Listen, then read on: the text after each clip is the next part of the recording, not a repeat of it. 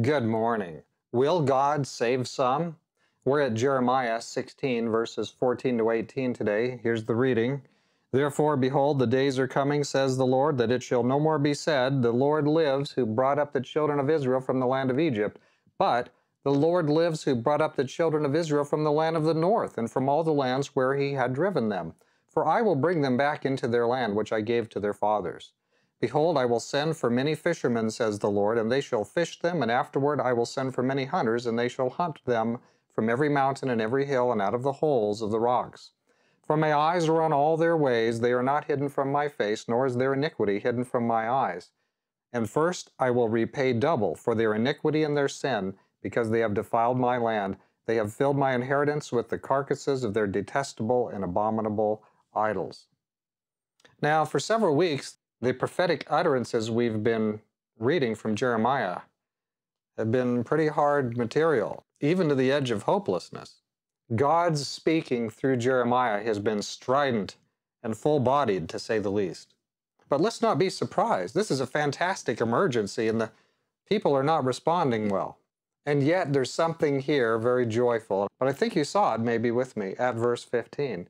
Do you see that a deliverance, the Bible, certainly one of the most extraordinary deliverances in the Bible is the deliverance from Egypt, the Exodus. That is epic. But God is promising that he's going to deliver his people with a deliverance that is so much more comprehensive than that we won't even be thinking back or hardly looking back to the Exodus. Instead, there will be deliverance from the north. This is a deliverance from Babylon. And this is still future. And this is still future. Yes, the invading armies are going to hunt and fish, and they're going to capture all the Hebrews who are out trying to hide in the wilderness. They're going to be caught up and captured by the invading forces. They will not, too many of these idolaters and the ringleaders in the apostasy, they're not going to just slip through the cracks. Here it comes for them. But here, remember, although the nation goes into captivity, at the right time, God will deliver them. They will come back. He's going to bring them back home from the north. But now some people might be concerned because it says in verse 18 that God's going to give them a double punishment for their crime. And at first that sounds like it's not even fair. But remember, there's a couple of aspects to this. There are actually several times in the Bible where there will be a penalty for a sin, a punishment for that, which is double or even 4 times as much as the crime.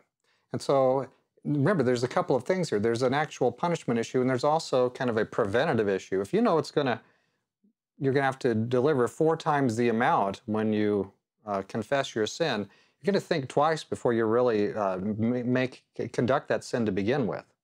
So there's more in here than just a straight up thing. There's the whole issue of preventing.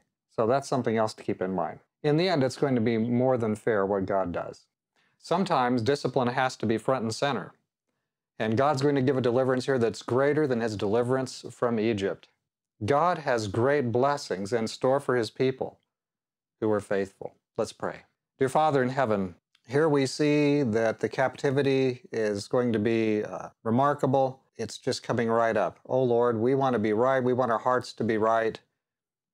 We don't want to have to learn the hard way. This is a nation which we're going to find is going to learn the hard way. Help us not to do that. Help us to be more receptive, more responsive, more open to you, Lord, to the Spirit of Jesus. Please work in our hearts. Help us to be signposts here on planet Earth of your invading force. Help us to be markers toward the kingdom. And so, Lord, help us to be business cards for Jesus. And so we would ask for this, Lord, in Jesus' name. Amen. Yes, God will save some if some can be found who are willing to be saved. God be with you today.